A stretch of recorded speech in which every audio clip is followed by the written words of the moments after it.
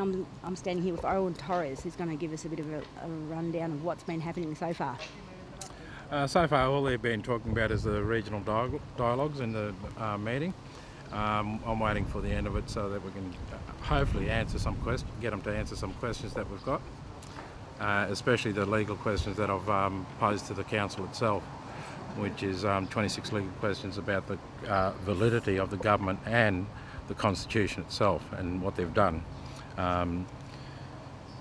As a sovereign man of my people, Lockyer people, I've got the right to talk for my family and bosses. They've given me that right, and as far as we're concerned, recognition, while we're being recognised, we're already here. We've been here since the beginning of time, as far as we're concerned, and here we have these people saying to us, "Oh, you need to be recognised in a constitution that is only for British subjects. It's not for us." And as you know, Vivian, sorry, I've given you information in regards to that. I'm not going to go into it right now. Yep. But we'll see how we go in the meeting and see how we can change a few views in there. And how do you feel about the strict privacy that they've got going on here today? Do you think it's transparent, this meeting?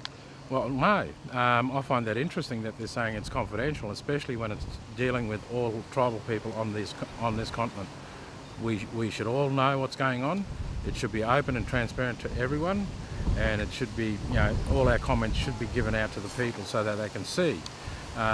One of the things I find is people are saying, well, we're making decisions for other tribal mob, but I've always had the belief that I'm only doing it for my people, and I've always stated that in meetings that I cannot talk for anyone else's country.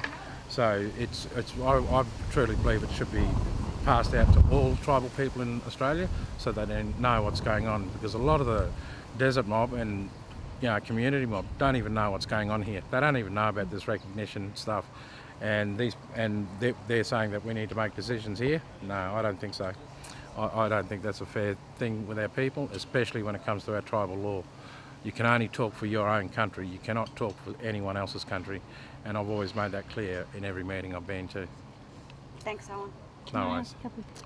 We do have interpreters inside, and it's not a criticism of our interpreters. They do a really good job, but I don't think they understand how to break it down really well for our people to understand, because it's really hard to translate from the English meanings to our tribal meanings, because most of our words have only got one meaning.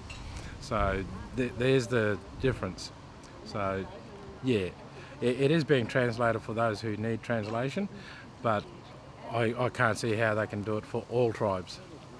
In the big picture, do you see this constitution surviving, or do you see a new one coming into place? The constitution, they never took care of it, for a starter. 1919, when the League of Nations gave them independent status, they effectively became a foreign nation to the Commonwealth laws. So that was proven in 1999 with Sue Hill, where she had dual citizenship, was elected into Parliament, and they took her to court and said, no, you've sworn an oath to a foreign power, which is the Crown. So I find it interesting that they talk about being part of the Commonwealth, yet in their courts they call it a foreign power. So who's right at the end of the day? I feel that there's a lot of fraudulent action going on here, and deceptive information being given out to our people, and we're not getting full disclosure.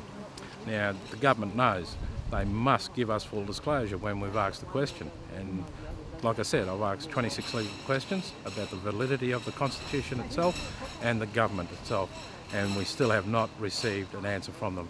In other words, they've acquiesced by silence. Yeah, and do you understand why they are so desperate to get Aboriginal people? Can you explain that to people? Because well, the Australian government effectively has no legal standing on this continent. And the reason why they don't have legal standing is because they've never had the consent from us. So we have no treaties, we have no consent, and we have no agreements with anyone in the world. We're the only people who have no agreements. But we're being treated, and I've made this quite clear to people like Richard D. Natal and others, that we are just political slaves on our own lands, our own sovereign lands, for their profits, while leaving us displaced and destitute. And should we be seeking asylum in a foreign embassy? And do you think this process is their really last chance to knock out the sovereignty movement? This is yeah, I truly believe that what the government's doing is misleading the Australian people about their legitimacy on this continent and their rule of law. Now, my understanding of the Constitution and how it works, the Australian government is a foreign power to that, and they fall under sections 42, which gives us who they must swear an oath to go into Parliament, and they're not swearing the correct oath, which was proven in Tasmania with the judges when they found that they hadn't sworn the correct oath for 30 years. That's well documented, and you can look that up in the Tassie papers if you like.